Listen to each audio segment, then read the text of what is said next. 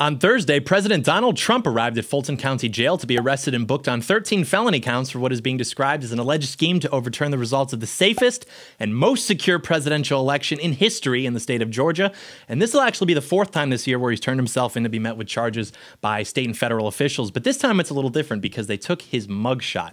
Everybody else was smart enough to not do that, to make sure that that was not done, because ostensibly they understood the power that that image would have. But for some reason, I don't know why, Fani Willis was not smart enough to understand this. Perhaps she thought it would be a powerful demoralizing agent, another humiliation ritual, nagging in its ultimate form. That's understandable, but you look and already we're like a day or so into the fallout from the release of this image, and already people are angry, they're unified. The energy really does seem to have shifted in a way that I haven't felt for a very long time, and it's because of that image. And so we really do have to thank God for how stupid our enemies are, because they could have done this to Trump 100 more times with no mugshot.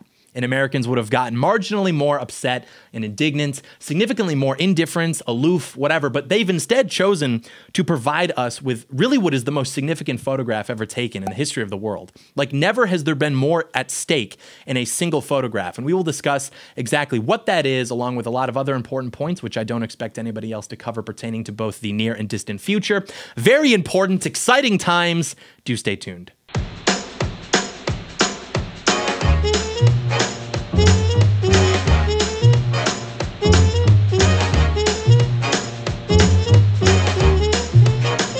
John Doyle in. Heck off, commie.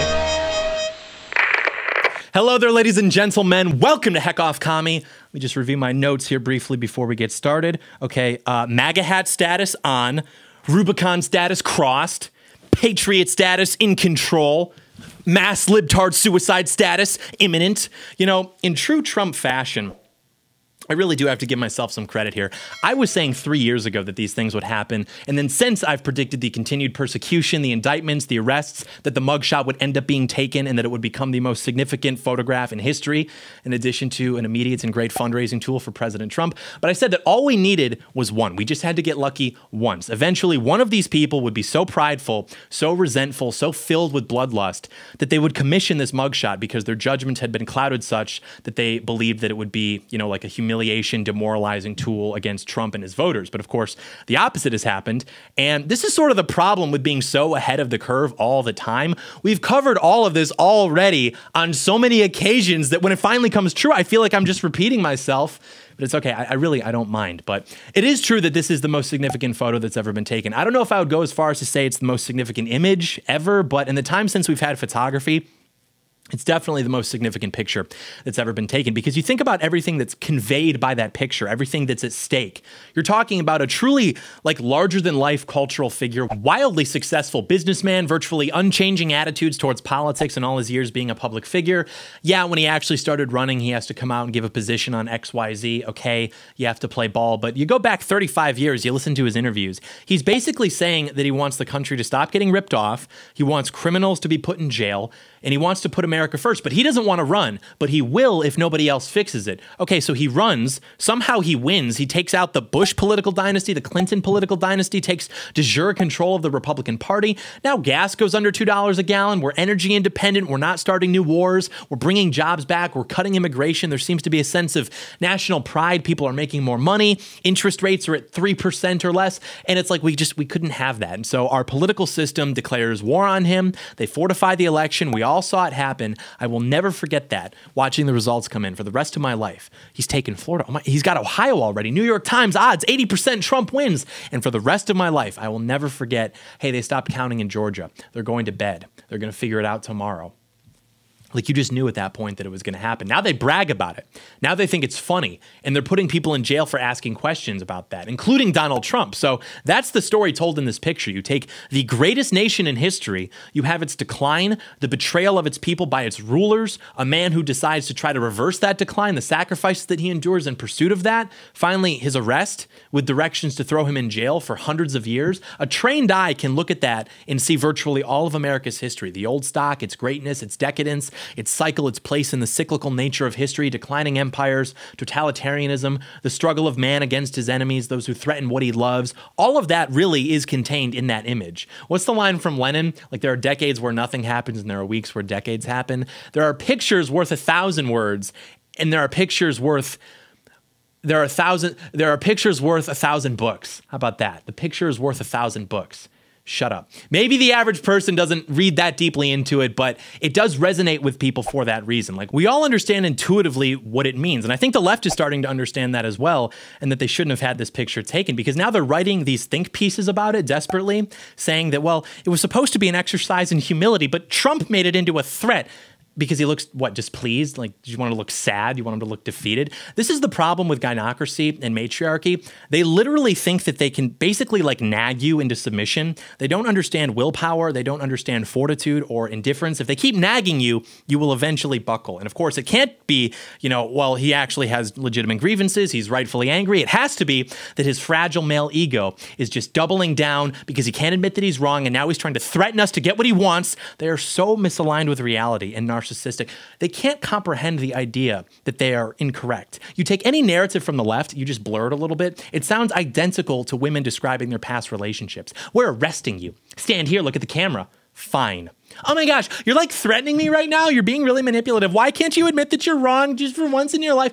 I think that we're so used to admitting defeat over everything that when we start to actually get perceived victories, we get really unnecessarily skeptical about it. But these people aren't smart. They don't understand how warfare works. At the top, maybe, sure. But the people who made the decision to have this picture taken, people like Fani Willis, they are so used to being in power that they take it for granted, you know, the ability to defer to the science, the experts, the consensus, whatever. They really think that they should be able to basically nag you into non-existence. Like, they just point at you, hey, he's bad, and then you just cease to exist. They don't understand honor. They only understand nagging. And if you're not buckling and apologizing, they just haven't nagged you enough. But also this whole nominal exercise in humility, that's just them getting off to this idea of like equality under the law, pretending that it's actually really good because it shows that we're all equal under the law and even the president will be held accountable. But obviously that's not true, because if it were, then this could have happened to anyone. They would have done this to George Bush if he'd been trying to realign our political establishment, and there's plenty of subject matter there, believe me. But it didn't, because George Bush played ball. George Bush supported the wars for nothing. He supported the mass immigration. He supported the hollowing out of our country and of our culture. George Bush took the greatest amount of political capital and sense of unity that Republicans had ever seen or will ever see again, and he spent it on tax cuts. He spent it on the sand wars and the construction of a national security apparatus that would eventually be used to target the people who elected him in the first place. We could have deported every single illegal immigrant under the guise of, oh, we have to protect against potential terrorists. We could have built the border wall. We could have done anything we wanted. And his approval rating would have floored at like 80%. Perhaps the greatest traitor currently living to the American public. So because of that, he gets to hang out with everybody, right? He's in the club. Whereas if you give me a few hours of your time and an internet connection, I can construct a stronger case against pretty much any establishment politician, Republican or Democrat, whoever, than any of the counts they've levied against Trump. Because it's all out in the open, it's all publicly available, but nobody does anything about it. Because that's how the game is played. You go along with the agenda, you make your money on the side, do whatever else you're into on the side, but don't step out of line. And so anybody who supports or helps Trump in pretty much any capacity, it happens to them too. Think about all the other people who have faced criminal penalties for J6. But not the BLM riots, not Chaz, Antifa, similar events in DC or literally state capitals all throughout the country. Nobody cares. It's not hypocrisy. It's not a double standard, because we're not equal. The line that's being drawn isn't whether you've got membership in this party or that party. The line that's drawn is whether you are willing to go along with the regularly scheduled programming or if you are not. And when you view things through that lens, then it's all perfectly clear. It's all aligned. There's no incongruencies, no double standards. It all adds up perfectly. Nice round number. People who aren't a threat can pretty much do whatever they want, and people who are a threat will be persecuted no matter what they do. Not good. What is good? Glad you asked. Attention, patriots! Life is full of routines, some better than others. Sometimes you can make your day more enjoyable by changing something small, like wearing comfortable clothes. And for guys, it starts with your boxers, and that's why I started promoting our very good friends over at Undertack, the most comfortable pair of men's boxers I've ever worn. They're not normal boxers. Instead of being made with cotton, they're made with modal. It's kind of like cotton on steroids, 50% more moisture wicking, naturally antimicrobial. It stays in place. It's got this sturdy, comfortable comfortable, extra wide waistband fly design. Very straightforward. If you know, you know. It's durable, lightweight, fade resistant, shrink resistant. The best part, they're almost 30% less than the competition, folks. You got to go pick up a whole drawer full. Otherwise, we're all literally going to die at undertack.com. Get 20% off site-wide when you use my offer code Doyle20. By the way, they donate a portion of their profits to veteran-run organizations that are actively fighting human trafficking, which we love. So take my advice. You have nothing to lose. It comes with a satisfaction guarantee, literally guaranteed satisfaction. I mean, like, come on. It's undertack.com. Undertack.com, offer code Doyle20. Very epic. We continue. But yeah, people like to deny this, but Donald Trump is a threat, like, obviously. You know, no one's saying that Trump is going to save the world. I've never said that. No one's saying that it's over when Trump wins. However, it's still important because it happens to be true that Donald Trump does provide an opportunity to put this country on a better trajectory than it has right now. And especially when that's compared to wherever else we could be going in the future. You know, I know a lot of people in his circle. I've spoken to them. They're brilliant and they are killers and they want revenge. And you want to see what your post-Trump GOP is going to look like? You go watch the debate from the other night, which nobody's talking about, by the way. You know, that's worth getting into. The same way that conservatism has been largely unable to define itself in practice apart from leftism because of its power, the GOP can't define itself apart from Donald Trump. No matter how hard they try, no matter what they do, Donald Trump is still in control. They can have their cute little Democracy 2024 sign. Ultimately, though, they have to define themselves in terms set by Donald Trump, even if just in opposition to those terms in the first place. Because Donald Trump is the only person on the right in decades, not only to understand the importance, rather the necessity of media, but how to actually control it and set the narrative as opposed to just responding to a narrative set by your enemies. There's nobody else on the right who can do that. I wish there were, because it's everything. But there just isn't. Moreover, there's nothing that can replace that, meaning it's not like, oh, you know, we can just do this thing a little bit better and then that'll make up for us having virtually no narrative control or messaging power. That's obviously not true. Even ignoring that we are so incompetent that it's not like we have anybody in the first place who could even do that job well, assuming it even existed in the first place, right? Because the structure of our party is designed to elevate mediocre people with nothing behind their eyes. People who just want to masturbate to their self-image, go to the fun little after parties, smile for the photographs with every person they meet, by the way. Oh, let's get a photo. Oh, let's get a photo. They just want to LARP as political operatives, but ultimately they have no conviction. It's Hollywood for ugly people, as the saying goes. And because it's designed to elevate these types of people, consequently, we have no standing on our own. Think about it. How would you define the right if not for transsexuals behaving in the ways that they do? If I didn't have to hear every day about Dylan Mulvaney and Bud Light and Disney and Hunter Biden and whatever else is the outrage of the day, I wouldn't know what the right is because it has no self-concept. There's no real vision, no way forward, nothing that can independently exist. We're not a right wing. We're just this sort of like counter-leftism. And I'm not saying that these issues aren't important, by the way, but they do highlight that we've had this problem for a very long time, which is the inability of the right to define itself in its own terms. And what's worse is that when you try to do that, the biggest pushback you get is from those counter-leftist types who will then try to police your behavior because maybe they're paid to, maybe they exist in the ecosystem just because they're that way naturally. It's probably both, but they come in, they're like, yeah, this isn't it. How does that make us better than them? Yikes. This is why I don't call myself a conservative. Just grow up. Please, can you grow up? This is actually an under-discussed component of what drives people on our side to not like Trump, I think, because Trump actually does this. He actually does have a vision for what America should look like. A lot of people on our side, even some of our favorite pundits, they're very content with the regularly scheduled programming because maybe it's familiar to them.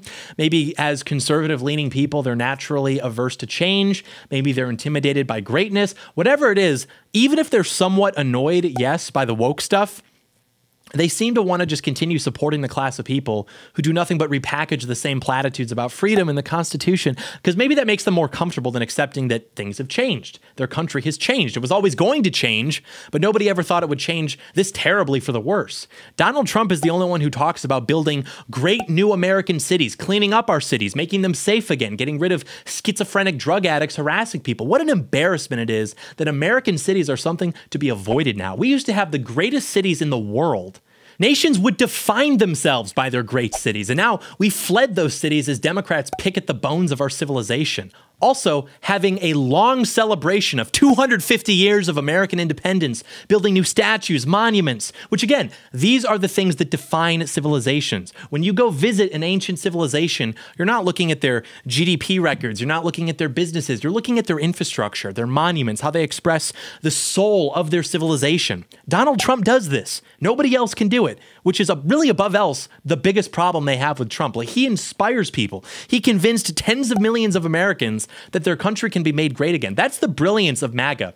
In the statement, "Make America Great Again," is contained a handful of very important ideas. That America was great, that it's not anymore, but that it can be made great again because we are still here. That resonates with everybody. That's why when the left would try to deconstruct it, well, what do you mean? When was America ever great? Source? It's like, you don't even get it. And this works perfectly, by the way, with the nature of political movements, because every successful political movement has to have three things.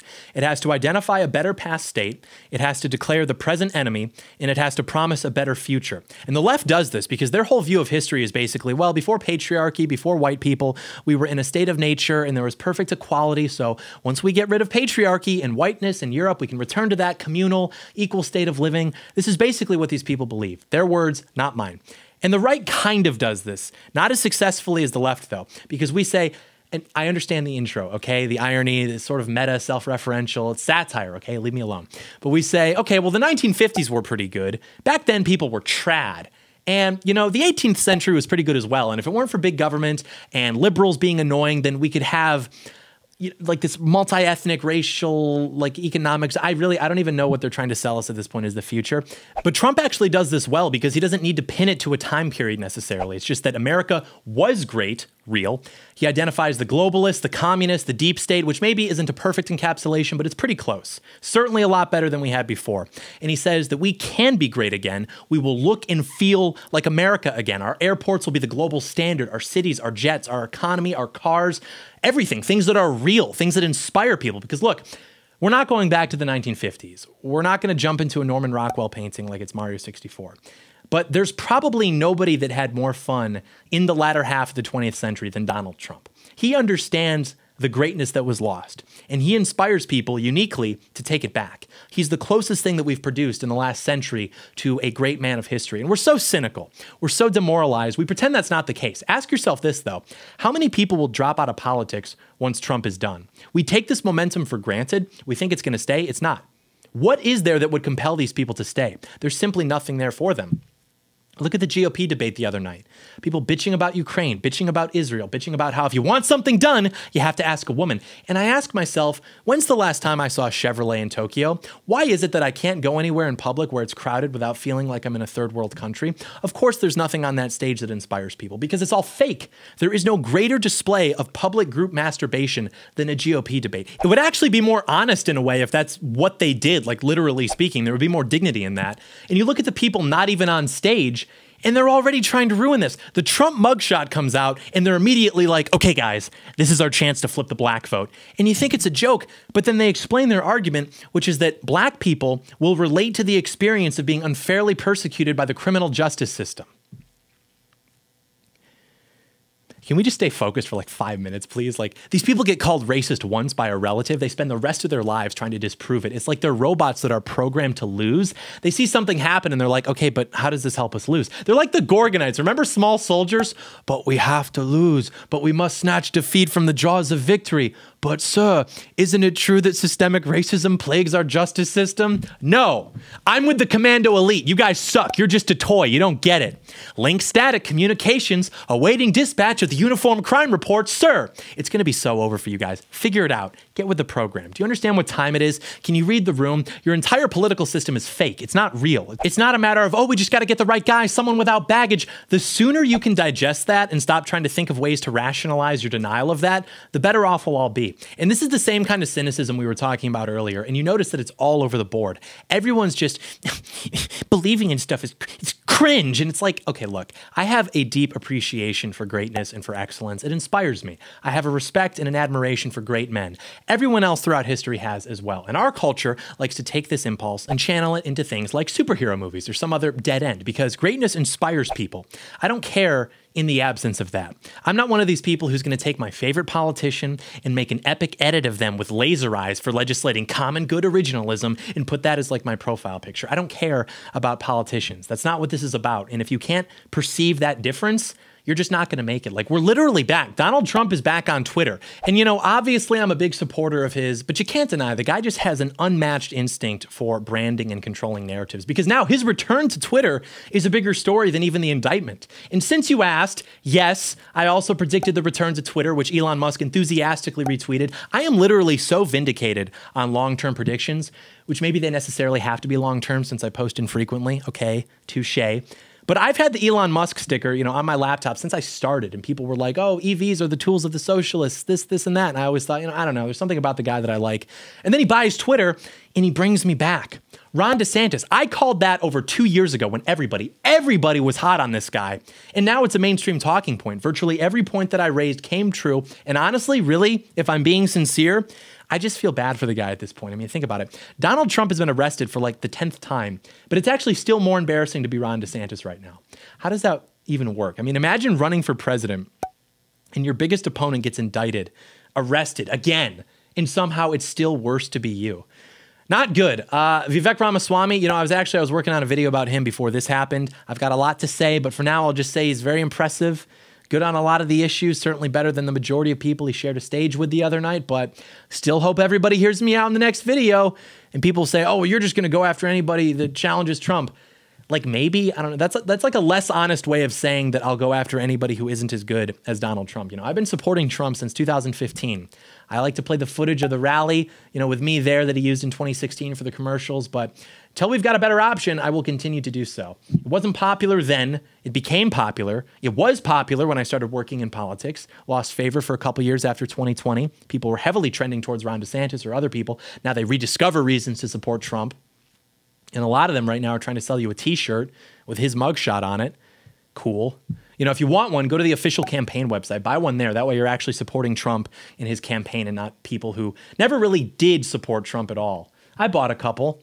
And you really can't have a better design. You know, you can try to make it edgier, more like t-shirt friendly, so to speak, but you're only perverting it. You're never going to make the image itself better. You can make it into a meme, but people aren't doing that. They're like trying to improve the image itself and make it into like a caricature of what they think a mugshot should look like. But the design too is really just like classic Trump, you know, simple, straight to the point. You know, we think of the MAGA hat now as iconic. That was literally just Trump being like, hey, let's have a red hat. And then it's going to have text on it that says, make America great again. And it became iconic because it was Donald Trump's. And he sets the trends. Literally, like, who cares what else is going on right now? Donald Trump is the main character. Play your part. Stop blackpilling.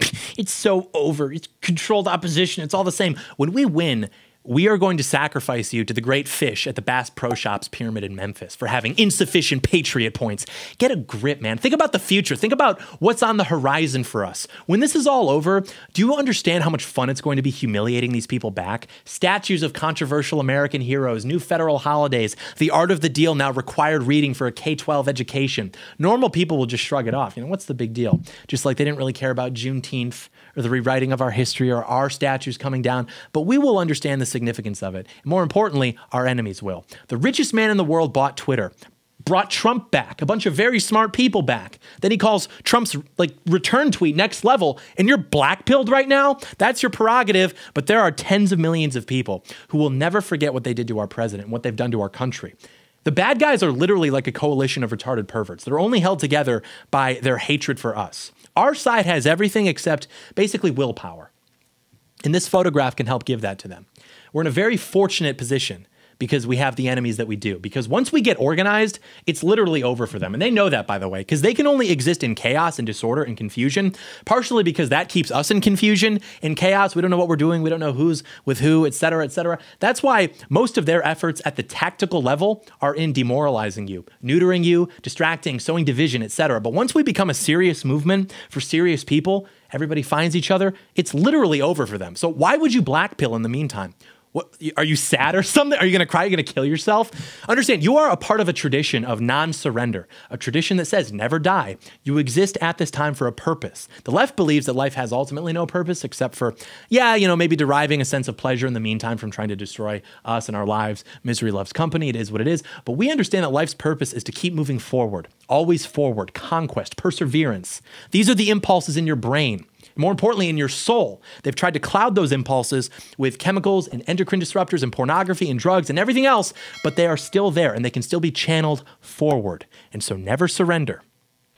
Hey guys, if you like this video, leave it a thumbs up, leave it a comment, subscribe to the channel, turn on post notifications, and of course, share the video with a friend. We love that. Arguably but we love it, okay? Did you enjoy that? Did you have a nice time? Just some classic Hawk content, some classic Hawk content, get you in and out, on your way. I don't know how long we went for. I told myself we'll go for 18 minutes, just quick video, no hour-long treatise on a particular topic, but did get a little bit sidetracked there, though we don't regret it. It was a good video, hit on a lot of good topics.